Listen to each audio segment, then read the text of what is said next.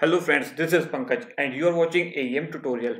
In my last video we saw how you can install and deploy your AEM project in the local AEM instance, and in this video we will go through the project structure of our AEM project, and we will also see how you can download Eclipse IDE and how to install AEM developers tool, and we will also see how you can import our demo project of AEM in the Eclipse IDE. So let's get started. So this is the project structure of our AIM project, which is called demo training project. Here you can see this is the parent POM file. This deploys the maven modules and manages dependency versions. And this is the core folder. It includes all the Java code and deployed to the AIM as OSJ bundle. And this is our ui.apps folder. It contains the apps part of the project. So go to the CXDE. So this is the apps part, and here we have this demo training project. So that folder will contain all the folders inside this demo training. Go back to the project structure, and this ui.content folder, it contains the content and configurations. If you can see, go to the CXDE. So here we have this content folder and conf folder where our editable template resides, and this is the content folder where our websites or pages resides. So it will be contained inside this ui.content folder, and this is the it.test. It contains JUnit tests that are executed server side, and we have it.launcher. It contains the code that deploys the it.test bundle to the servers and triggers the remote JUnit execution. Now let's open this parent POM. So in this parent POM, you will see the modules, and these are the properties. So these are the global properties which are set up to deploy the local AIM instance, and these properties can be overridden via command line when deploying to high environments. And this parent POM build 5 submodules. These are the core ui.apps which we saw here.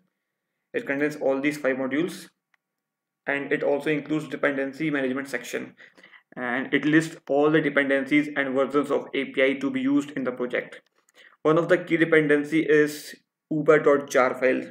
This is a special jar provided by Adobe. It includes all the AEM APIs with just a single dependency entry for the version of AEM.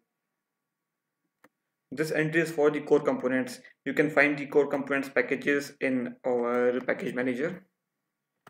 Go to the package manager. Here you will see these are the 5 packages of our project, and these 3 are these 3 packages are for the core components. Go to the core folder. So this is our core folder. Here we have this POM. Let's open this POM file. Here in this POM you will find this plugin, maven bundle plugin. It is responsible for compiling the Java code into an OSJ bundle that can be recognized by a OSJ container.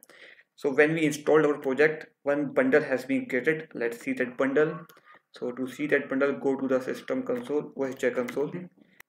This is the bundle which has been created, and one more plugin is there, maven sling plugin. It allows the core bundle to be deployed to AEM. So let's go to the CXT again and open the CX console. Apps module, go to the apps, go to the demo training, and go to the install folder. Here you can find this jar file. So that bundle is a jar that you can find here in the install folder. Now get back to the project structure. Now let's open the ui.apps folder, and here let's open the POM file. In this POM file we have a plugin called content package maven plugin. It is responsible for compiling the contents of ui.apps module into an AEM package that can be deployed to the AEM. So we have the package here in the package manager. So that package has been created because of that plugin. So these are the 5 packages, and it has been deployed in the AEM because of this plugin, content package maven plugin. And the embedded text includes the compiled core bundle as part of the ui.apps package and where it will be installed. So it is installed in the install folder, and core.wcm.components.all is included as a sub package, and this will deploy the core component package along with the demo code each time. Now go back to the structure. Now let's verify ui.content. So here to the src, go to the main content and metanf. Let's open the filter.xml. It defines a list of paths that are packaged and deployed to the AEM. Now we will see how you can add our this project to the Eclipse IDE. So to import this project, we should have Eclipse IDE. So you can go to the link, go to the Eclipse IDE for Java EE developers. You can find this link in my description below. So this is the Oxygen version. You can download this. You can click on download 64-bit and download this IDE. And click on download to download this IDE. And also there are various versions, 4 versions of Eclipse IDE here. So these are the versions available. I want you to download Eclipse Oxygen. You can find this link in my description below. You can download it, and next, after downloading this Eclipse and installing it, you have to install AEM Developers Toolkit.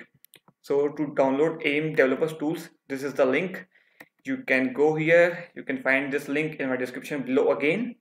Now go to the Eclipse IDE, click on help, go to the install new software. Here click on add. Here write AEM Developers Tools.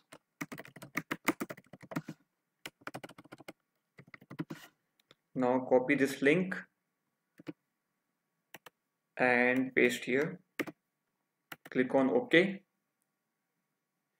And after this, you can select these two.